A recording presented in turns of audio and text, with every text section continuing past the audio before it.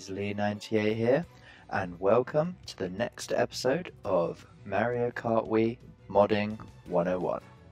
So, today's episode we are going to be looking at custom background tutorials, and the first thing I will mention is Emil has made a brilliant tutorial on how to make a custom animated background, as you can see here.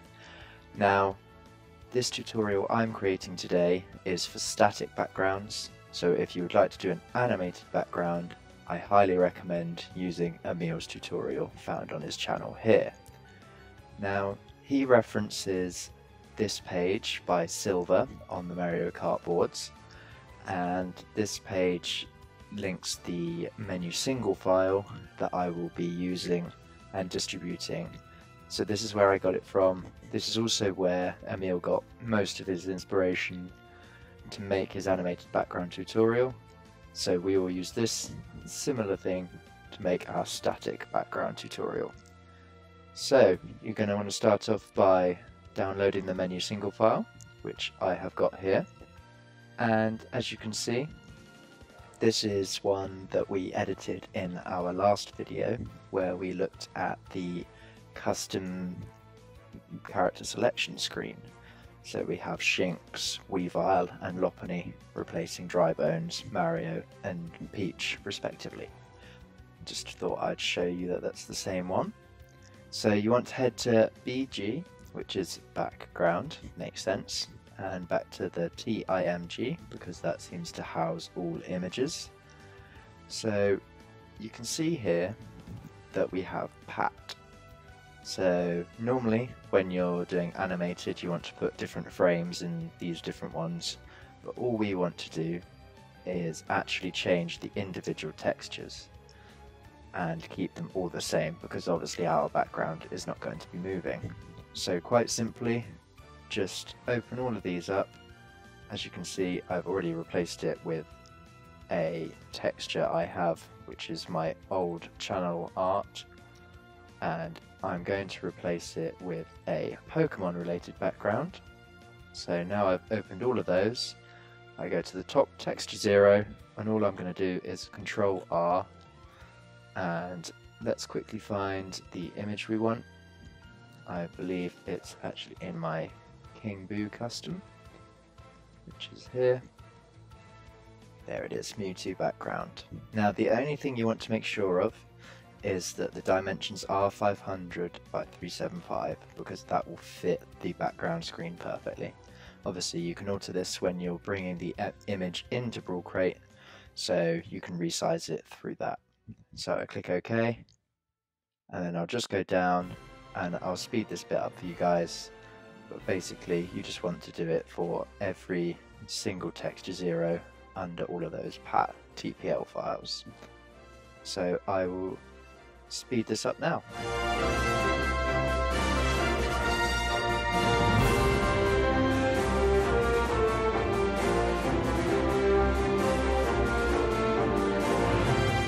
Okay, so now that's done, all we have to do is save this file, and once it takes its time, because it's quite large, that will be done. And just a quick note, in terms of troubleshooting, I would highly recommend using these shared files. And what's happened to that one? Because this has been rebuilt in SZS tools. So it basically works with CTGP. So I would definitely recommend downloading the file linked in this YouTube description, or Emil's or Silver's, because they are the ones that will work. And that's about it really, guys. All you have to do now is take your menu single file, copy it into your My Stuff folder, as we've seen many times, and then I will see you on the Wii in just a second. And there we go. You can see that we have that lovely Mewtwo image in the background, and it fits perfectly on screen, looks pretty cool. We've got the Master Ball in front there as one of my old back model edits, the Master Ball with the Mewtwo. So that's how to very quickly and easily do a menu single mod so you can have a custom background, guys. Now, just to quickly show you the difference between the files for single player, multiplayer, and I won't show you, but Globe is for WinFi when you're online, and menu single is for single player, menu multi for multiplayer. And because I didn't edit the menu multi file, you're about to see what happens.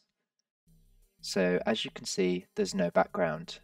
So that's because we need to edit all the other files as well. So you can get custom menu multis and custom globes, which is something else that I'm sure we can do in the future for you guys, but I just thought I'd let you know.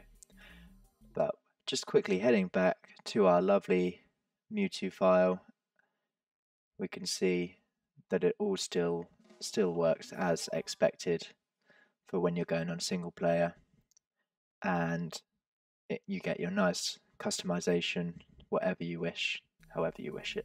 I'll just quickly go and show you. It works all the way through. We've still got our missing peach.